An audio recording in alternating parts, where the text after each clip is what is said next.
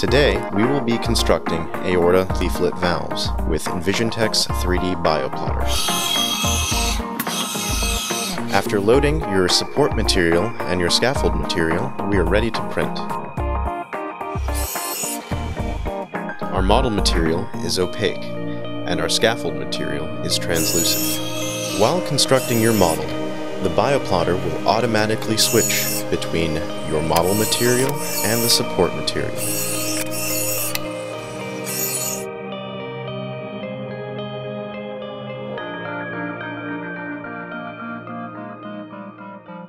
When complete, we can remove the model from the print surface and dissolve the support material in warm water.